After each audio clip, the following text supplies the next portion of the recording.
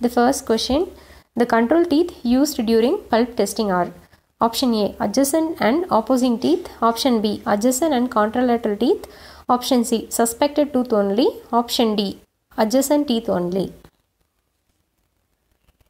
The control teeth used during pulp test are, what is control teeth? It is a comparing the teeth with suspected teeth. So here the answer is adjacent and contralateral teeth. The second question is, testing with cold is carried out best. Option A, to localize pulpal pain. Option B, to localize periodontal pain. Option C, for detecting referred pain. Option D, to test pulp necrosis. So testing with cold is carried out to localize pulpal pain. So option A is correct.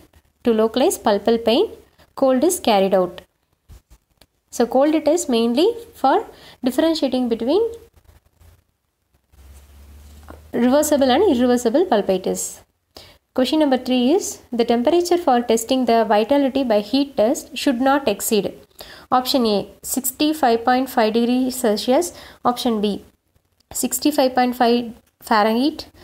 Option C, 32.5 Fahrenheit. Option D, 32.5 degree Fahrenheit. So here the answer is 65.5 degree Celsius. So the hot gutta percha used in heat test, its temperature is more than 65.5 degree Celsius.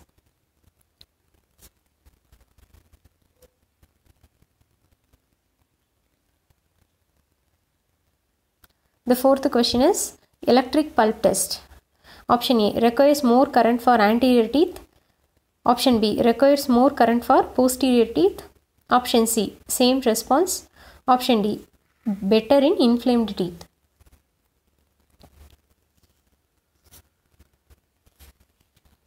So here the answer is option B, requires more current for posterior teeth. Electric pulp test requires more current for posterior teeth.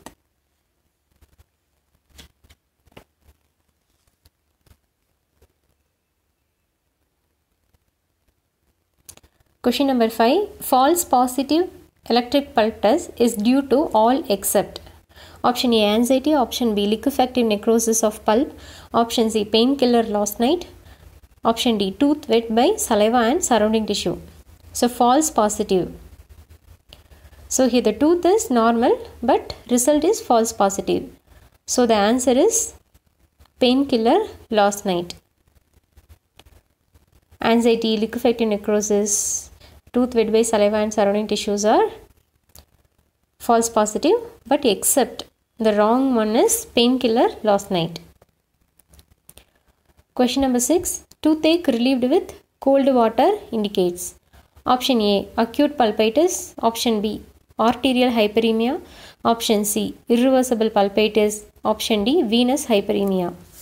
So toothache relieved with cold water indicates, if we use cold beverages, it would relieve the toothache. So the answer is option C, irreversible pulpitis. So irreversible pulpitis relieved with cold.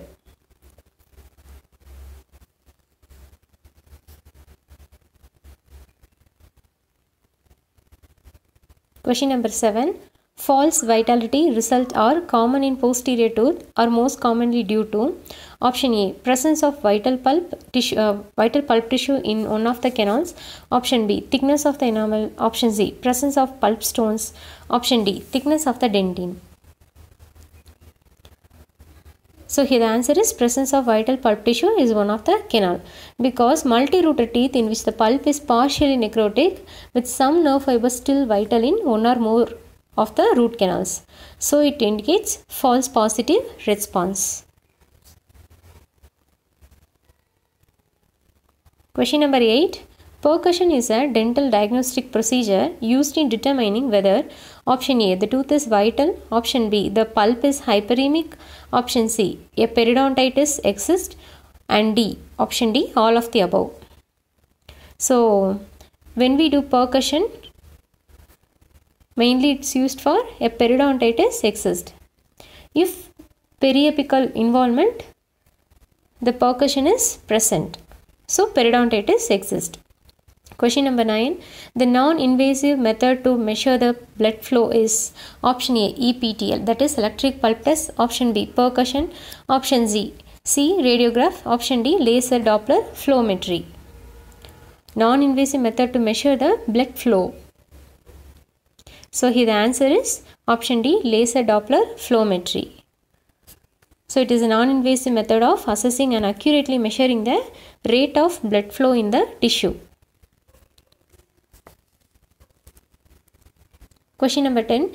Electric pulp test may not be performed on patients who have option A, hip implant, option B, pacemaker, option C, dental implant, option D, prosthetic eye.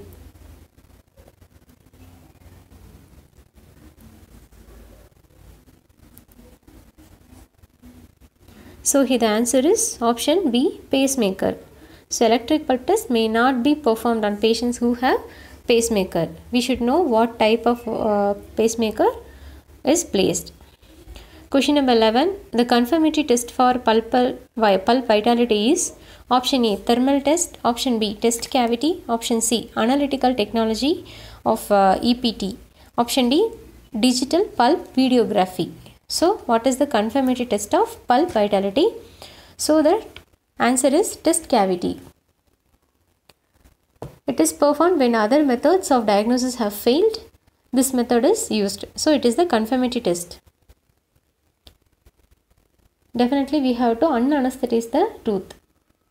High speed and with a water coolant. Question number 12. Which of the following is best suited to diagnose acute apical periodontitis? Option A, percussion, option B, thermal test, option C, EPT, option D, anesthetic test. So acute apical periodontitis. Already we seen that question similar question. So here the answer is percussion. So in acute apical periodontitis we do percussion for diagnose this condition. Question number 13. Pulse oximetry is used in option A, blood volume, option B, blood coefficient, option C, laser wavelength for estimation of blood flow, option D, probe with diode is used to measure oxygen saturation. So here the answer is option D, probe with diode is used to measure oxygen saturation. So the pulse oximetry to measure the oxygen saturation level during administration of anesthesia or other medication. So blood volume causes periodic change in the amount of red and infrared light absorbed by the vascular bed before reaching the photodetector. So here the question number 14.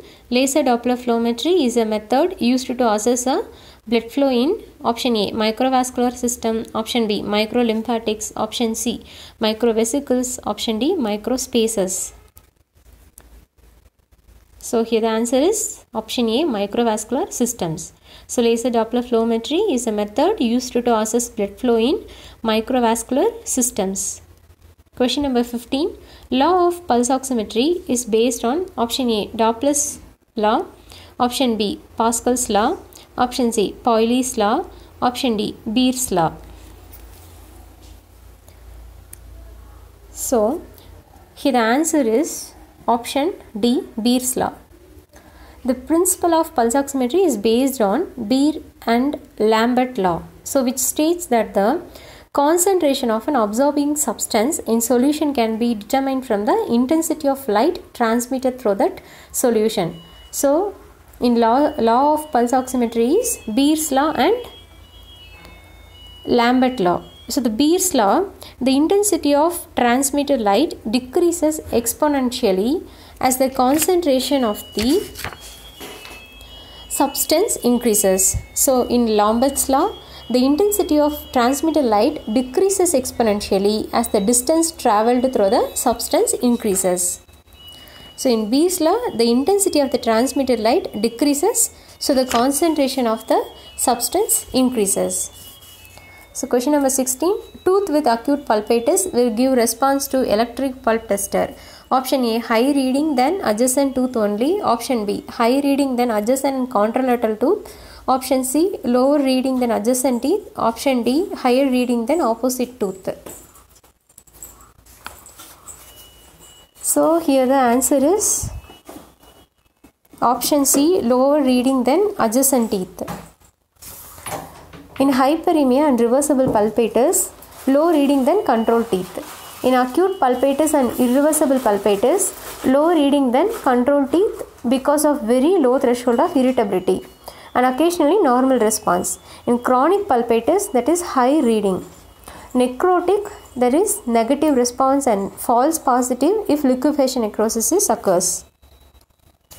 So, in electric pulp tester, acute pulpitis give lower reading than the adjacent teeth. So, acute pulpitis and irreversible pulpitis, lower reading, and reversible pulpitis and hyperemia give low reading than the control teeth. And chronic pulpitis, there is high reading, and necrotic, negative response.